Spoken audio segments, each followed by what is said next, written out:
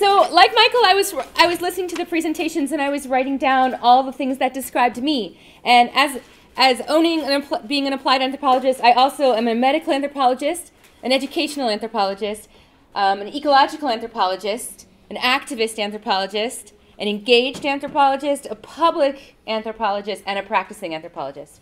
And sometimes I just call myself a straight-up social anthropologist because it's easier. So I own all of those labels. Yay! Thank you. How did that happen? All right. Oh, interesting. I'll just have a technician be on standby. So, as an applied anthropologist, whether or not to be an applied anthropologist was never too dramatic for me. To give you a little bit of history, I did my PhD at the University of South Florida, which is the oldest applied anthropology program. And it's pretty well respected and theoretically grounded. And before that, I did my master's work at the University of Oxford and in medical anthropology. And there's something fundamentally applied about medical anthropology that Leslie spoke to earlier. And the Brits in general, I think, just seem to be less worried about being applied or not applied. You just kind of do your thing. So, sure. So that's a little bit about my background and how I ended up here, and thank you for having me. I feel like a bit of an outsider coming into this department, is that I recently had a personal journey where I took a tenure track position here in New York City in August, so I'm a fresh assistant professor. Yes, that's perfect. Thank you. Use the wireless keyboard here. All right, a fresh assistant professor in anthropology. And I had a little moment of crisis, oh no, I'm all of these applied public anthropologists, and now I'm here, I'm going to be a professor, and I'm just going to be like everybody else and locked in my ivory tower talking about theory. But I did take an assistant professor position at Gutman Community College, which is the newest CUNY school. And it's a very innovative community college. And it actually, like Leslie was saying, it actually allows me to do applied anthropology while being a professor. Our first year curriculum offers a class called Ethnographies of Work, where I engage with we have a lot of first generation college students, and issues of social inclusion and social change and transcending social norms are all part of my everyday practice in teaching anthropology and social science. So I'm not too worried about it, that I'm going to get locked in my professor box and not be able to be an applied anthropologist anymore. So today what I decided to do, and all those labels, if you're interested in any of those things, keep in touch, because I kind of have work surrounding all of those different topics. But today I'm going to talk about my work with two specific NGOs, just because I feel like these are real practical examples of how an applied anthropologist might work. And my work in educational anthropology is actually what led me to both of these research projects. And these weren't educational per se, but it was how people found out about me. And I've done a lot of educational programming and worked with the Ministry of Education and Belize and various places to sort of integrate anthropological research and the benefits into different educational programs.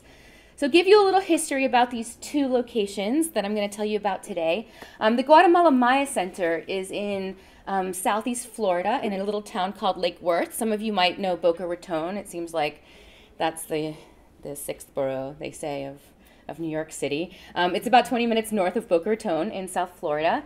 And it was set up in the 1980s to provide services for Guatemala Mayan immigrants coming in, fleeing the Civil War in Guatemala. It was a 30-year civil war that you might be aware of. Disenfranchised a lot of indigenous populations and did a lot of other horrible things that we still are suffering the aftermath from in Guatemala. It was set up by a Catholic priest, Father Frank, and it was to provide sort of assimilation services, in addition to having a small Escuelita Maya, they call, which they still have, which was supposed to be like an after-school program that allowed Maya children to continue learning about their heritage and their Maya-ness even in their new location. Now that Escuelita Maya still exists, and Father Frank still wants it to be that sort of heritage reinvention, but it's sort of turned into, and he's fighting with school boards, and it's sort of turned into remedial English and math classes. So that's a whole other story that in and of itself. And the other organization, which also has a big component that serves my communities is in the Toledo district in southern Belize. It's the least populated district and with the largest indigenous population. And the Yaxche Conservation Trust is a small NGO, but and it's a local NGO founded by Belizeans, with the executive director as a Belizean, but actually attracts lots of different environmental scientists of various kinds from the United States and Europe to volunteer and do internships, and it's also staffed.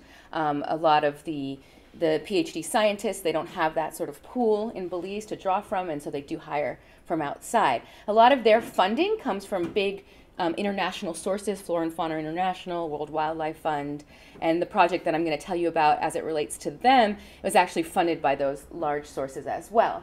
All right, so two sort of similar organizations in that they're sort of grassroots, and they also serve Maya populations that are being disenfranchised, whose connection to the land is very important, but very different in terms of one serving migrants, one is working in communities, and the different sort of focuses, Guatemala Maya Center being more educational, and Yaxche Conservation Trust being having environmental conservation at their center, so where humans enter that. So I'll tell you a little bit about what I did at each, and then the results, the actual activist piece or the applied piece. So this is how an applied anthropologist does anthropological research. And I didn't put any theory in this presentation, but I can give you all the theory if you want it, because it's very theoretical. All right, so the Guatemala Maya Center, I was called in. They heard I did educational programs in different kind of schools and integrated them, and they said, we have a problem with diabetes and obesity in the community, and we were hoping you can do a nutrition education program. I'm like, okay, that sounds like a good applied anthropological piece, right? And I said, well, before I do a nutrition educational program, has there been any research into what people know about nutrition in the community? Oh no, they're obese and diabetic, so they must not know what they should be eating.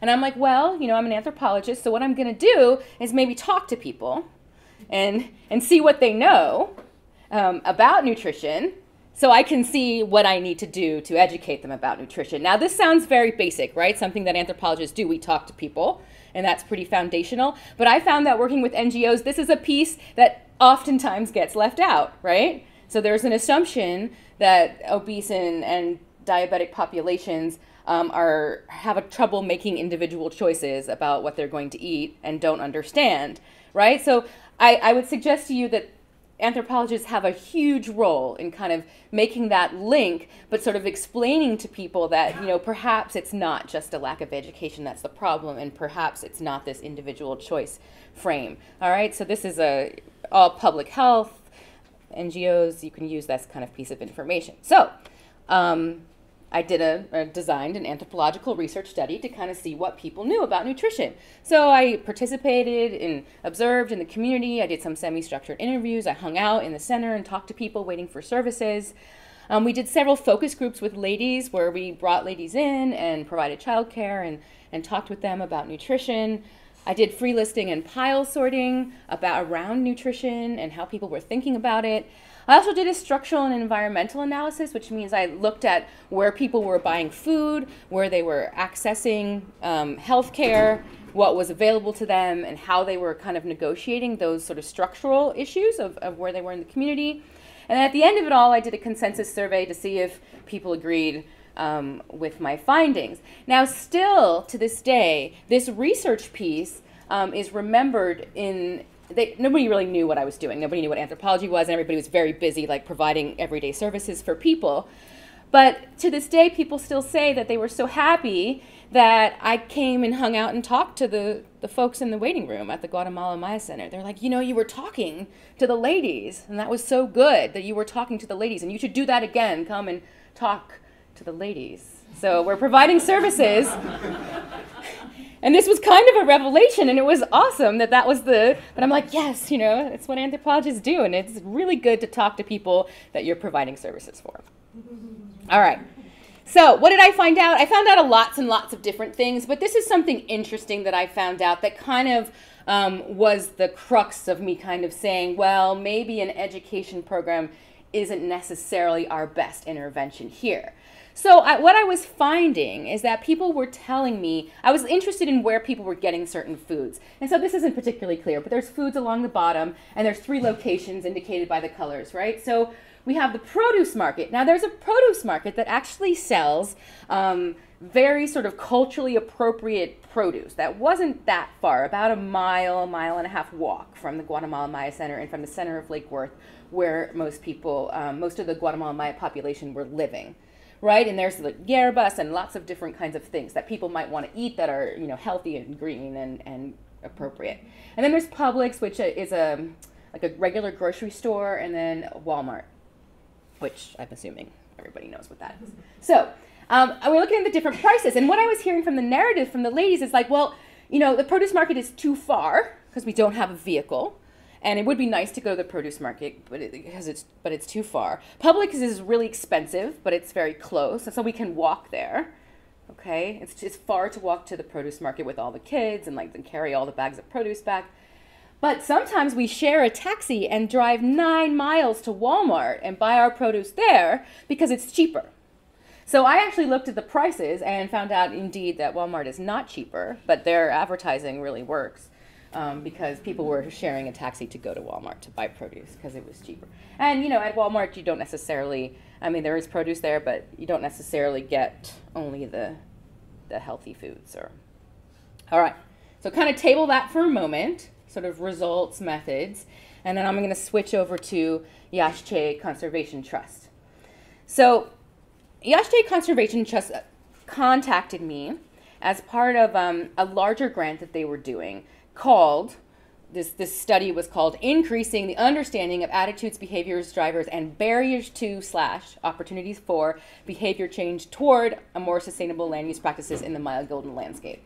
So this is a very sort of grant type title here. And they said, you know, we have all these programs and we're working with farmers and we're trying to get them to adopt these sustainable practices, but the farmers seem willing and they're nice and great and we seem to have a good rapport, but the projects really aren't working very well. Like the farmers really aren't doing what we want them to do in terms of changing their behaviors. And so my hackles got up a little bit when I saw like barriers to behavior change. I'm like, oh, whoa, do we really want to change behavior? Like maybe my anthropological sort of, you know, radar was like, I don't know, this is not necessary. Should I be involved in this?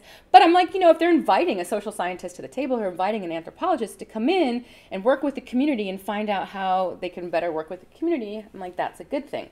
Something that I should probably mention at this point, and something to kind of think about in the back of your head, my project with the Guatemala Maya Center was completely voluntary. It was a part of my sort of a community service, and I was still in grad school at the time.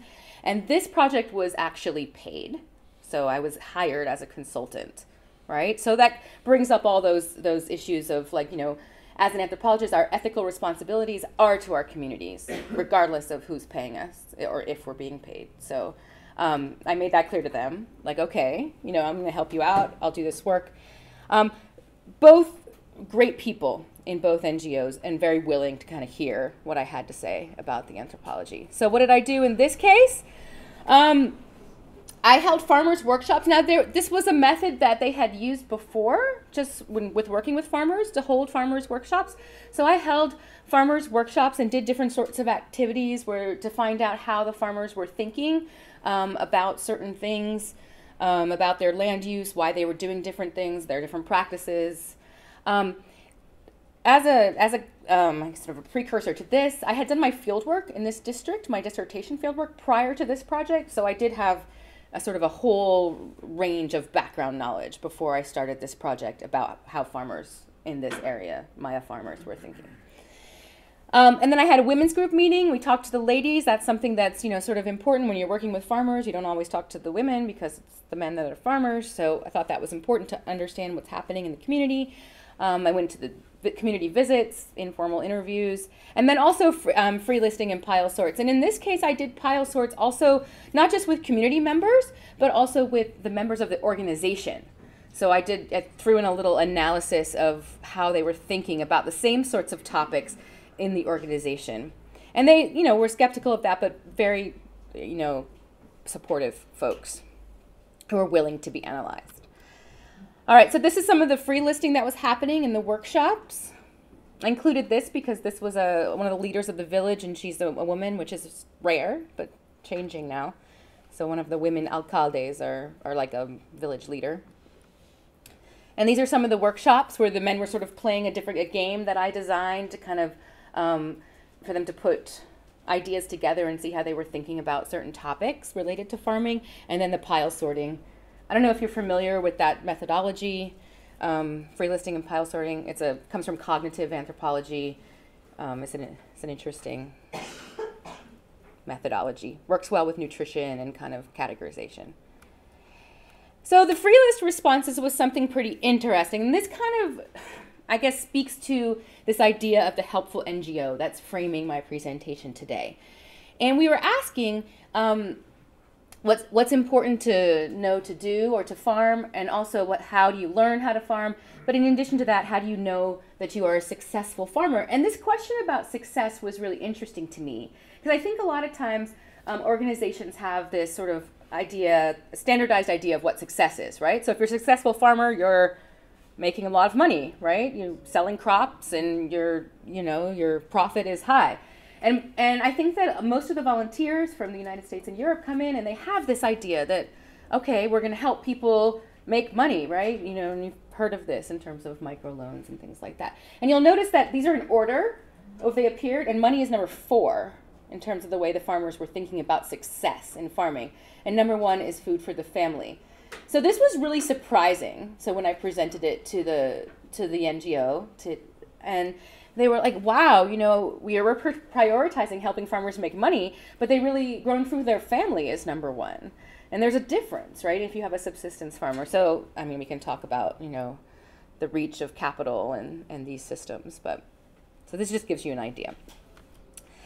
And then I wanted to show you these. Now this is like small, and you probably, if you've never seen a representation of a pile sort, it's a multiple dimension scaling analysis. But it just shows you, it groups how people are thinking about things. And this was the NGO, and up there is the community members. And you can just see how, let me see, I'll point out how money is very close to sort of food for the family down here, and up there with the community members. It's actually close up there as well. But things like helping each other appear towards satisfied and happy, and here like money is closer to satisfied and happy. So you look at it in multiple dimensions and it sees how people are looking at things, but I'll go quickly. All right, so now I'm talking about the interventions, just to wrap up. So what did I do with the research? So, all right. So I think that what people have said about activist anthropology is actually sort of getting your hands dirty. So those are applied projects where I'm like looking at an applied problem and I throw my research out there and maybe people will use it. And then with the Guatemala Maya Center, I actually used it. So there was a mall that was broken down and there was all this rubble. And what we did is we ended up understanding that the issue wasn't education, that the people at the Guatemala Maya Center knew exactly what they should and shouldn't be eating. They could tell me too much fat, too much salt, sugar, but that they didn't have the appropriate access to fresh fruits and vegetables because the produce market was too far and the vegetables close were too expensive. And so we did a keyhole garden project where I had a $10,000 grant, and we took the rubble and we built these keyhole gardens. And if you want to know more about that, I can tell you, no problem. And so this is, fresh fruits and vegetables at the center and on people's properties. They were growing vegetables. There's some more, getting utensils to grow. And then these were my recommendations in my report for Yash-Che. Now with Yash-Che, it was a little less direct. I just presented the information. These were some of the things I told them that they should be doing, and I presented the information, and they had to do with the report with what they will. But they actually have changed the way they approach communities in their programs based on the report too. So I put it in their hands. I actually didn't do the work, but the work was applied through the organization. So it's sort of 2 different ways that you can work with NGOs. Hopefully maybe gives you some ideas of how you can apply, or what ways that anthropology can be applied, and some of the issues that are involved with working with different assumptions that NGOs have. Thank you very much for inviting me, and if you want to know more about any of those kinds of roles and how it could play out in New York City, and different kinds of ways. Please stay in touch.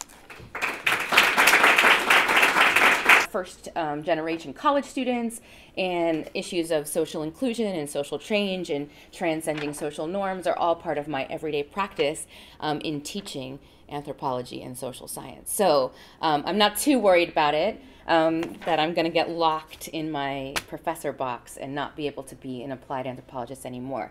So today what I decided to do, and all those labels, if you're interested in any of those things, keep in touch, because I kind of have work surrounding all of those different topics.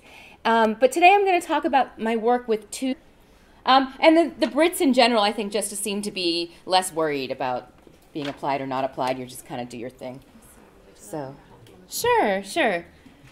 So that's a little bit about my background and how I ended up here, and thank you for having me. I feel like a bit of an outsider coming into this department. Is that I recently had a personal journey where I took a tenure track position here in New York City in August, so I'm a fresh assistant professor. Yes, that's perfect. Thank you. Use the wireless keyboard here. All right, a fresh assistant professor in anthropology. Oh, interesting. I'll just have a technician be on standby. So, as an applied anthropologist, whether or not to be an applied anthropologist was never too dramatic for me. To give you a little bit of history, I did my PhD at the University of South Florida, which is the oldest applied anthropology program, and it's pretty well respected and theoretically grounded. And before that, I did my master's work at the University of Oxford and in medical anthropology. And there's something fundamentally applied about medical anthropology that Leslie spoke to earlier. And I had a little moment of crisis, like, oh no, I'm all of these applied public anthropologist, and now I'm here, I'm going to be a professor, and I'm just going to be like everybody else and locked in my ivory tower talking about theory. But I did take an assistant professor position at Gutman Community College, which is the newest CUNY school, and it's a very innovative community college, and it actually, like Leslie was saying, it actually allows me to do applied anthropology while being a professor. Our first year curriculum offers a class called Ethnographies of Work, where I engage with we have a lot of. So, like Michael, I was listening to the presentations and I was writing down all the things that described me. And as being an applied anthropologist, I also am a medical anthropologist, an educational anthropologist, an ecological anthropologist, an activist anthropologist, an engaged anthropologist, a public anthropologist, and a practicing anthropologist. And sometimes I just call myself a straight-up social anthropologist because it's easier. So I own all of those labels. Yay! Thank you. How did that happen? All right.